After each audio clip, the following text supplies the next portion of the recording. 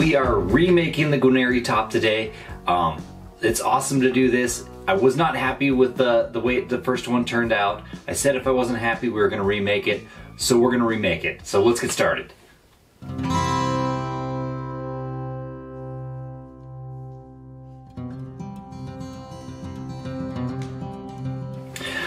Okay, first things first, why am I not happy with the first top? So one, we made that integrated bass bar, right? And you know, it's something I've experimented with, and what I've found, I've made a number of instruments with these integrated bass bars, and it's something that the CNC is really good at. But what it does, as far as I can tell, is it makes the instrument very direct. So the primary tone, the primary frequency of each string is very pronounced. And all of the harmonics of that string seem to be kind of very dull, right? So you don't get that really acoustic, intricate sound that you're looking for in an acoustic instrument, right? It's kind of a little bit of a flat sound.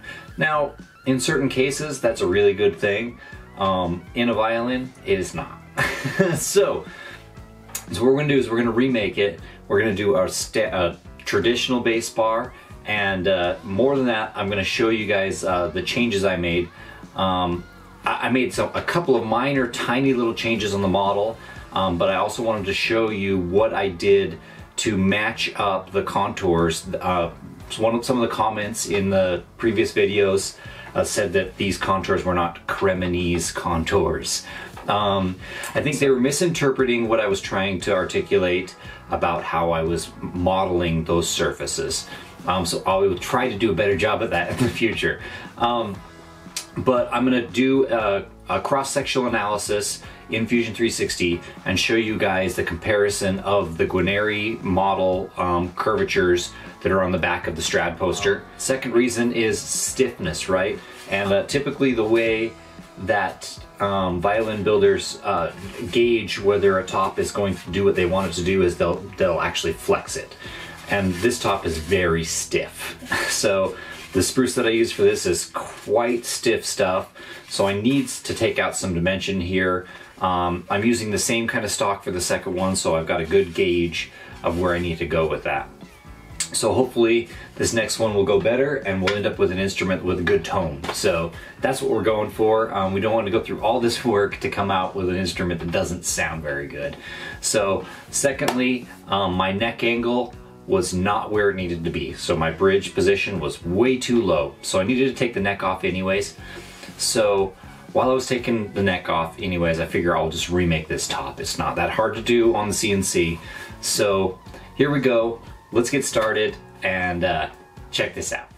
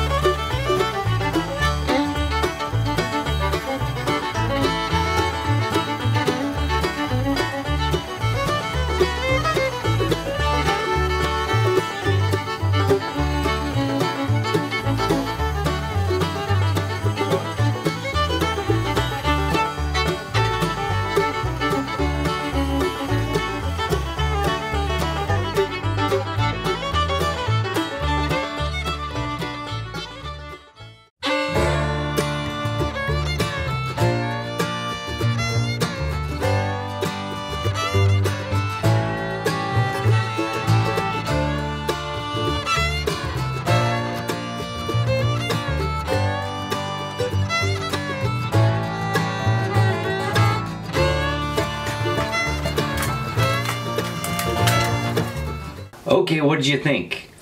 We didn't get all the way through that one. I just got the purfling channels cut. We're gonna install the purfling, and we're gonna do another contour cut on the top, which is the same as the contour pass we just did on this one, but it's a little bit deeper. We're gonna bring it to the final thickness, and then we're gonna do an outline to do the final outline cuts. So everything's looking pretty good. It went really well. I love cutting these arch tops on the CNC machine. They are awesome to cut. So if you want the model for this one, check out my Patreon page. It's only $1 a month for everybody. That's all I have, one tier for everything. It's $1 a month. You get access to all of my Fusion 360 content on the channel here. I really rely on your guys' input as to what we're gonna do next and how we're gonna build stuff and where we're going with these projects. So check it out. You guys are awesome. The channel's really growing. I'm really excited about everything. So I can't wait to get started on the next video. We're doing some really cool stuff right now. We're doing a live stream where we're building a complete instrument, and we're gonna give that thing away. It looks right now like that's gonna be an ES335. We just built that 335 fat neck, and we're gonna build a body, and we're gonna build one of these guitars and just give it away to a player. So that's gonna be awesome. I'm really excited about it. So check it out. Thanks for likes, thanks for subscriptions, and we will see you next time.